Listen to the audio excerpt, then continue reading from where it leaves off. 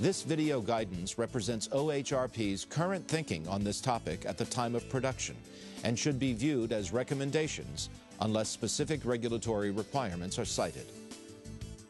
The use of the word must in OHRP guidance means that something is required under HHS regulations at 45 CFR Part 46. The use of the word should in OHRP guidance means that something is recommended or suggested but not required. An institution may use an alternative approach if the approach satisfies the requirements of the HHS regulations at 45 CFR Part 46.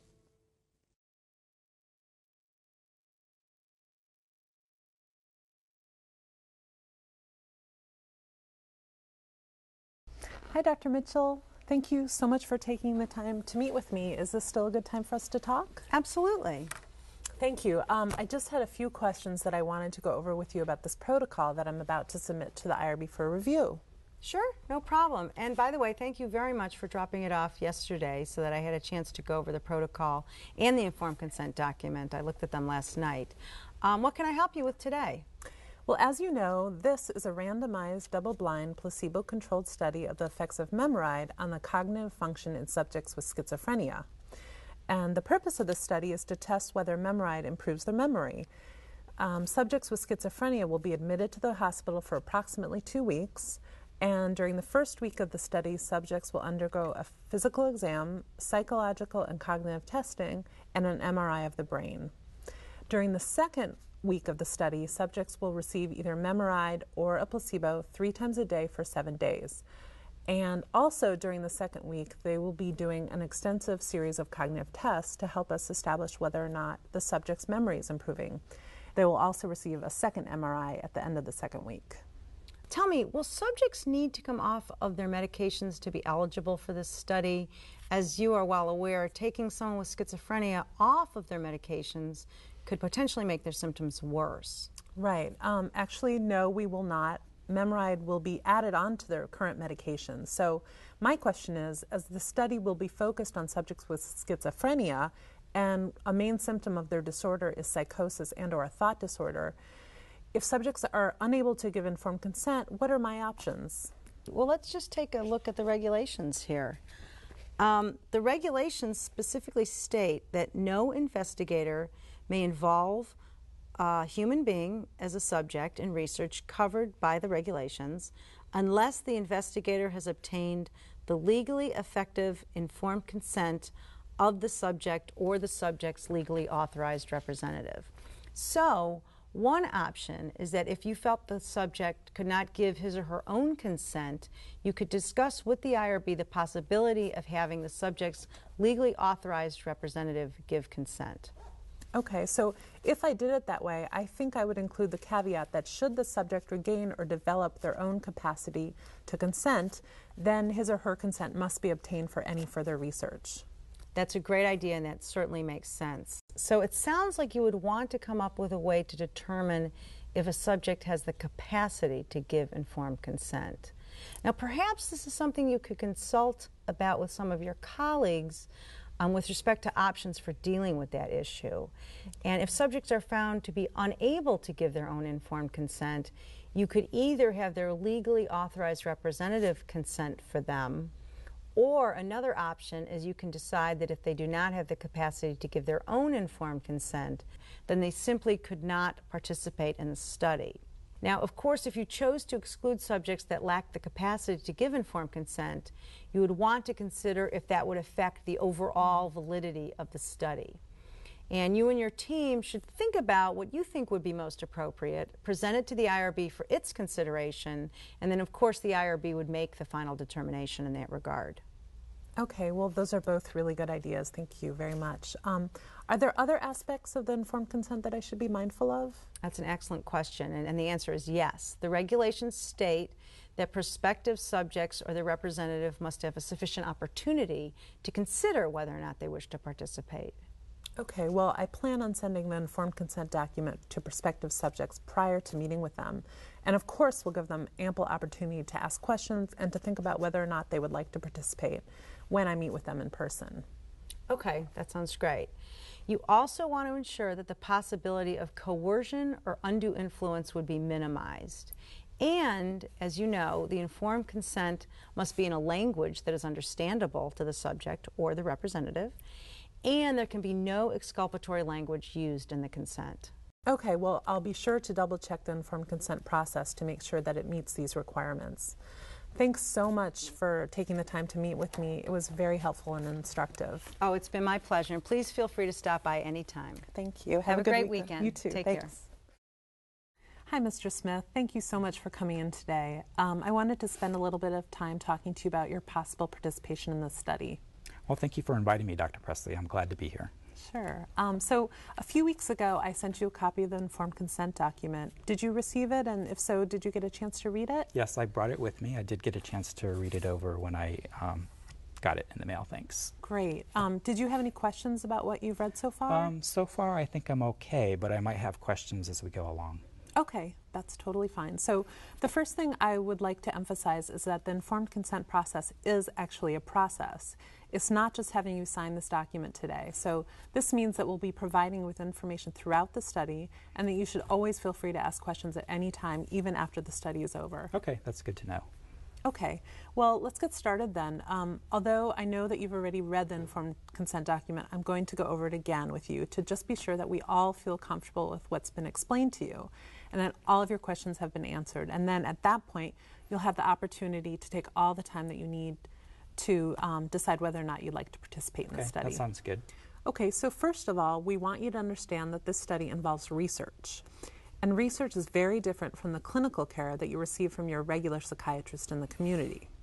Your regular doctor is treating you and is giving you care based on known scientific facts. And in this study, we're asking a question that we don't yet know the answer to. Well, I think I understand that because I met with my psychiatrist before I came here, and he explained that to me. Okay, great. Well, now I'd like to move on and give you a little more information about the study. So the purpose of the study is to see if Memoride improves memory, the ability to concentrate, and problem solve in people with schizophrenia. That's great because I sometimes have problems with those symptoms. I have trouble with concentrating sometimes. I have trouble with my memory. So it would really benefit me a lot to be in the study. Well, again, we don't know if this will work or not, and that's why we're doing this study. And we don't want you to have the misconception that this drug is going to improve that problem, because at this point, we don't know whether it will or not. And although you might not benefit from the study directly, you will be contributing to determining if this drug improves cognitive abilities in people who have schizophrenia. Well, I guess even if I don't benefit, then I'm glad that other people might benefit who have schizophrenia, so that's a good thing. Well, we appreciate that. As you know, this is an inpatient study, which means that you will be staying in this hospital on the research unit while you're in the study. The study will last for approximately 2 weeks, and we do realize that 2 weeks is a long time to be in the hospital. But as long as your symptoms are under control and that we feel that you are safe, the staff will take you off the unit during the day to participate in a variety of activities.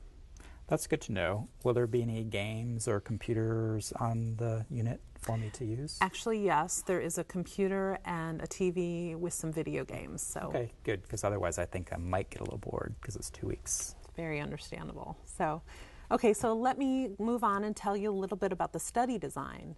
So this study is called a double-blind, placebo-controlled study, and I realize that's very much of a mouthful, so let me try and break that down a little bit for you, okay? So do you know what a placebo is? Isn't it like a sugar pill or a fake pill or something like that? Right, that's about right. So the placebo pill will look the same as the pills containing Memoride, but it won't have any Memoride in it.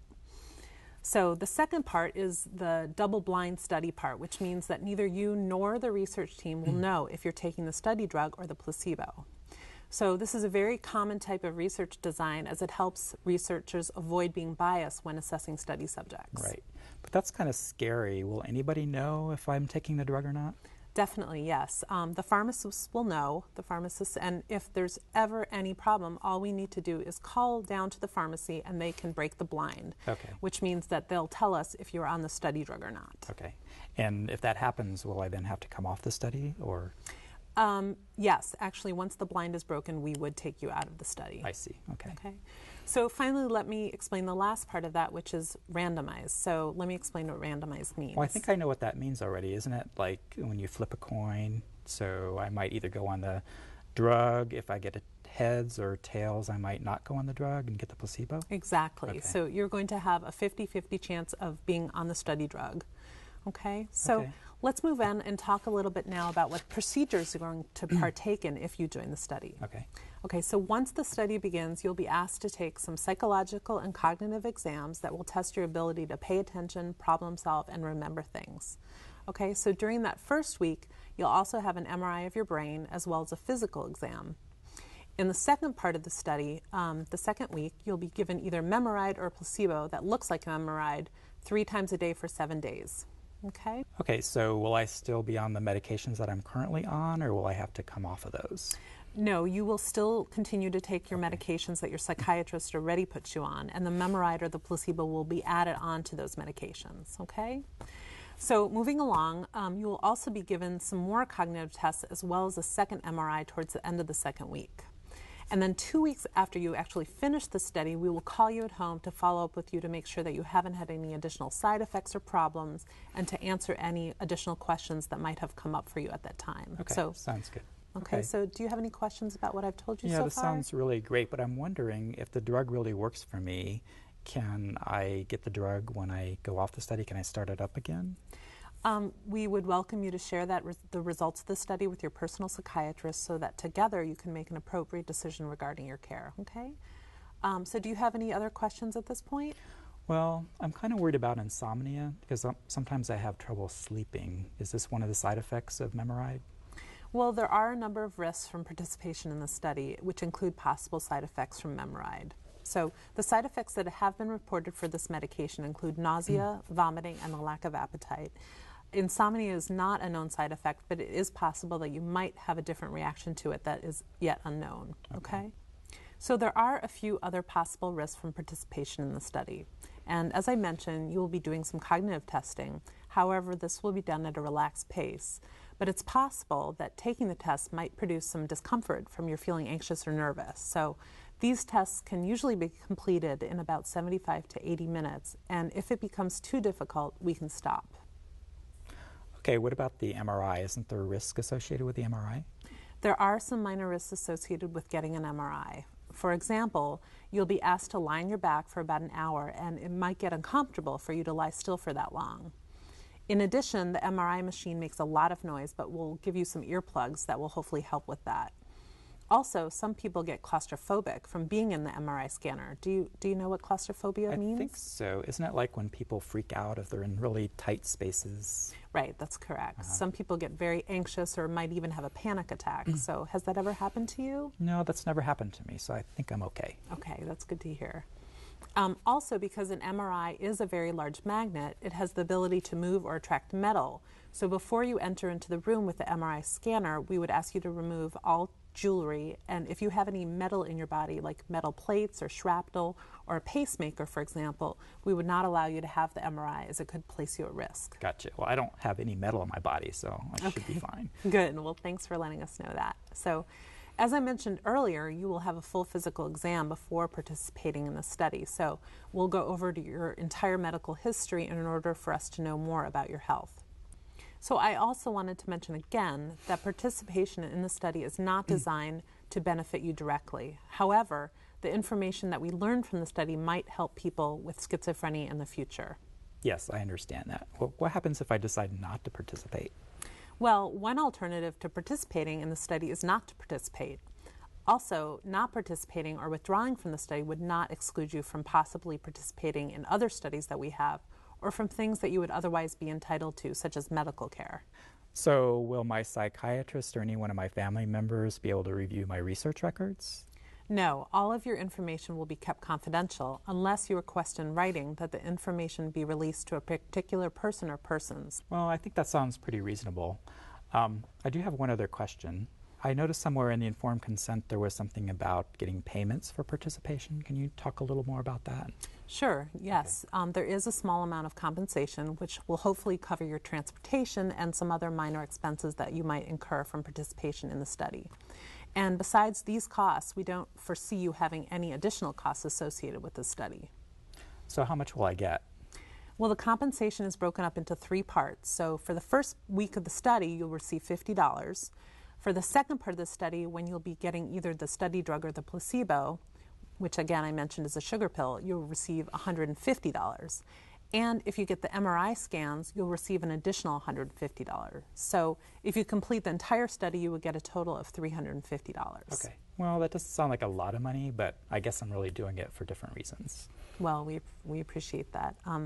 Also, I wanted to inform you that if you do sustain an injury during the time that you're participating in the study that's related to your being in the study, we'll provide short-term care at no cost to you. Does that include anything that might happen if I have side effects from the medication? Yes, it includes any problems that you have while you're in the study that are related to your participation in the study. And also, if you do have any problems, it's really important that you immediately let the nurses or the doctors know. And there are nurses on the unit 24 hours a day, so someone will always be there to help you. Okay. And in addition, if you need to reach me, as you see here on the consent form, there's my phone number and my pager number. Oh, so I can call you anytime? Yes, That's definitely. good to know. Yes. That's great. And separate but related, you'll also find the name and the phone number of the patient advocate, the subject advocate. So feel free to contact her if you have any questions or concerns that you don't feel comfortable talking to the research team about. Okay. Is she really nice? She is very nice. Good. She is. So do you have any questions? I think I'm very interested in participating in the study. Okay. It's something that I think is going to help other people, and I'd really like to help out. Okay, so I know I've told you this a few times already, but I just wanted to remind you that participation in the study is entirely voluntary, and that you may choose not to take part, or you may end your participation in the study at any time, and there would be no penalty for doing so. And I want to emphasize that withdrawing from the study would not make you lose any benefits to which you are otherwise entitled. Okay, that sounds fine. Okay, so there was one last thing that I wanted to mention that is related to withdrawing from the study. So not only can you stop the study at any time, but I can stop it too. So, for example, if your symptoms worsen to the point that we feel it's no longer safe for you to continue in the study, we would withdraw you from the study at that point. Or if we get information about newly discovered side effects from the study drug, we may stop the study then too. So it's important that you know that your safety is always more important than the research. Well, it's good to know that you're looking out for me, so I appreciate that. Sure. Well, now that we've gone over the information about the study, have you made a decision about whether you'd like to participate, or would you like to have some more time to think it over? I think I have had enough time. I would like to participate. I think it would be very interesting, and I think I would be helping other people out, so I would like to. Great. Well, we very much appreciate your willingness to be part of our study. And again, at any time, if you change your mind, just let us know. So since you've read over the consent form, and if you have no further questions, I'd like to ask you to sign the document. Sure. And as a reminder, signing the informed consent document is acknowledging that the information in the consent form has been explained to you, and that you've been given the opportunity to discuss it and ask questions, and that you do indeed consent to take part in the study. Okay. So where do I sign? Right here. And here's a pen. Okay. There you go. Great. Well, Thanks. Again, I want to thank you for agreeing to be a part of the study, and I very much look forward to working with you. Oh, I think it'll be interesting. Thanks. Great. Well, Thanks a you. lot. So I'll be right back. I'm just going to go make a copy of this consent form for you. I'll wait.